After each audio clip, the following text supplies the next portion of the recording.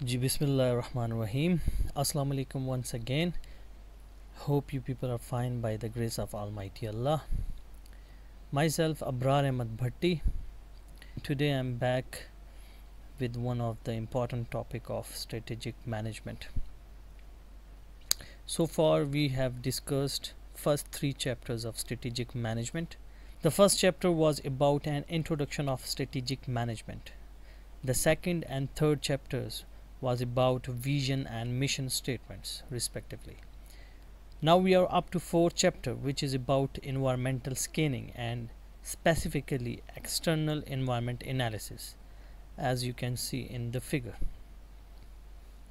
So environmental scanning refers to a process of gathering information about events and their relationships within an organization's internal and external environments.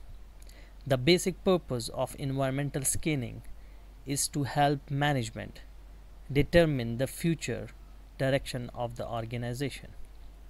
The environmental scanning is divided into 2 broad parameters, that is external environment analysis and internal environment analysis. According to Davis K, external environment analysis refers to all external forces which have a bearing on the functioning of business. According to George and Glueck, the external environment analysis includes factors outside the firm which can lead to opportunities or a threat to the firm. Although there are many factors affect the business, but the most important factors are political, economical, sociological, technological, ecological, and legal. While internal environment analysis, also referred as internal appraisal, organizational audit, or internal corporate assessment, performed to identify strengths and weaknesses of a firm, resources, and capabilities. The basic purpose is to build on the strengths and overcome the weaknesses in order to avail the opportunities and minimize the effects of threats. Well, the ultimate aim is to gain and sustain competitive advantage in the marketplace. As the firm's external environment is the analysis of those factors which influence a firm's choice of direction and action, and ultimately its organizational structure and internal processes. These factors, which constitute external environment, can be divided into 3 interrelated subcategories. As you can see in the figure: factors in the remote environment, factors in the industry environment, and factors in the operating environment. Thus, it shows interrelationships between the firm and its remote industry and operating environments. In combination, these factors form the basis of the opportunities and threats that a firm faces in its competitive environment. Let's discuss those factors one by one. First, we have remote environment, consists of 5 factors, that is economic factors, social factors, political factors, technological factors, and ecological factors. These remote environment factors, also called as PEST or PESTEL analysis, as name describe: P for political, E for economical, S for sociological, T for technological, and E for environmental, same as ecological, and L for legal obligations. Here, now we will focus on remote environment factors analysis. Later on, I will also share a lecture on PEST or PESTEL analysis. So, remote environment comprises factors that originate beyond and usually irrespective of operating situation as external environment presents firms with opportunities, threats, and constraints. The first economic factors concern about the nature and direction of the economy in which a firm operates because of the following factors. Number 1, consumption patterns, which are affected by the relative wealth of various market segments Therefore, each firm must consider economic trends in the segments that affect its industry. Secondly, on both the national and international levels, managers must consider the general availability of credit facility, the level of disposable income, in other words, the amount to save or spend after taxation, and the tendency of people to spend. Thirdly, economic factors include prime interest rates, inflation rates, and trends in the growth of the gross national product. The other aspect of economy is the emergence of new international power brokers that has changed the focus of economic environment. These includes EEC, which is European Economic Community. Similarly, OPEC, Organization of Petroleum Exporting Countries. NAFTA, North American Free Trade Agreement, etc.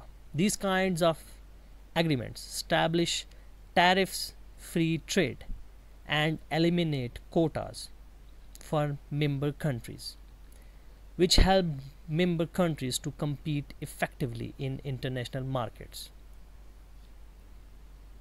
The second element which affect business organizations is social factors that involves the beliefs, values, attitudes, opinions, and lifestyles of persons in the firm's external environment, as developed from cultural, ecological, demographic, and religious concerns. As social factors change, so does the demand for various types of clothing, books, leisure activities, and so on. One of the most profound social changes in recent years has been the entry of women into the labor market. So, what is the impact of this? It affected hiring and compensation policies and resource capabilities of employers.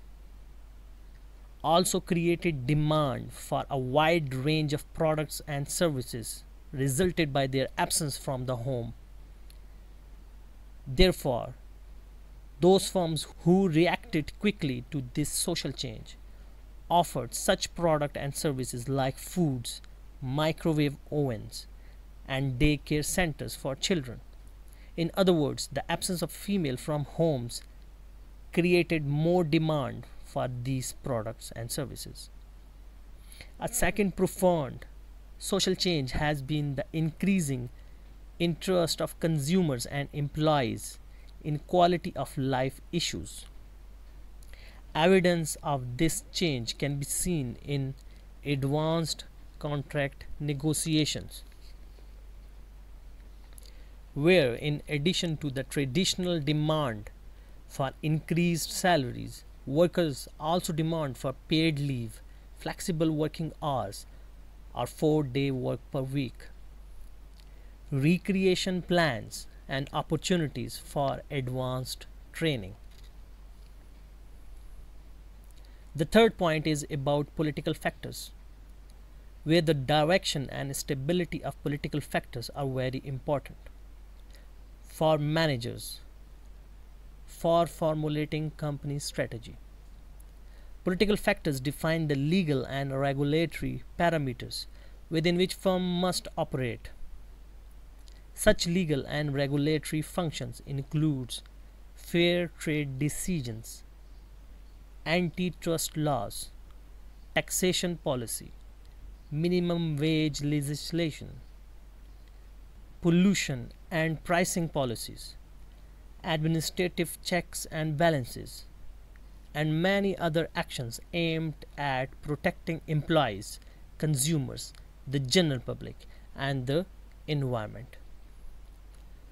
Moreover, tend to reduce the potential profits of firms to benefit and protect firms. In other words, either limit or benefit the firm. Secondly, political factors has a significant impact on supplier function and consumer function. The supplier function is about government decisions regarding accessibility of private businesses to government-owned natural resources and national agriculture product will definitely affect the strategies of some firms. The customer function is about government demand for products and services can create, sustain, enhance, or eliminate many market opportunities. The fourth set of factors in the remote environment involves technological change. To avoid outdated technology and to promote innovation, a firm must be aware of technological changes that might influence its industry.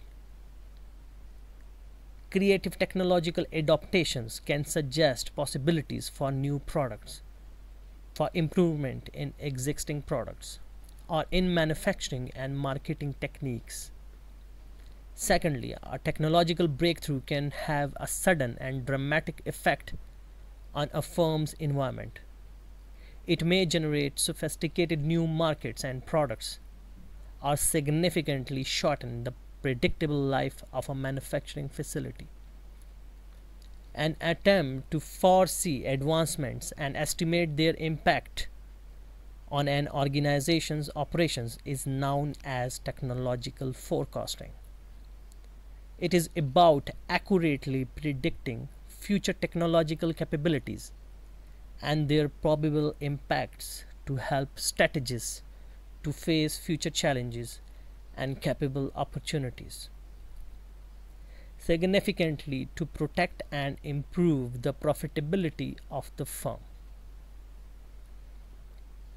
The most prominent factor in the remote environment is often the mutual relationship between business and the ecology. The term ecology refers to the relationships among human beings and other living things, and the air, soil, and water that supports them. Moreover, threats to our life-supporting ecology caused principally by human activities in an industrial society are commonly referred to as pollution. This pollution changed the global climate, caused change in atmospheric radiation, ozone depletion, which causes global warming. Another area of great importance is the loss of habitat and biodiversity constitute a global loss. As plants and species become vanished, the life support system will irreparably harmed. Ecological factors also includes air pollution, water pollution, land pollution. So as a major contributor to ecological pollution, businesses is now held responsible through environmental legislation and corporate citizenship, where stakeholders and executives choose this, while public and government require it. In the upcoming lecture, we will discuss about the second factor of external environment analysis, that is the analysis of industry environment, in which we will have an overview of Porter's 5 forces of industry environment.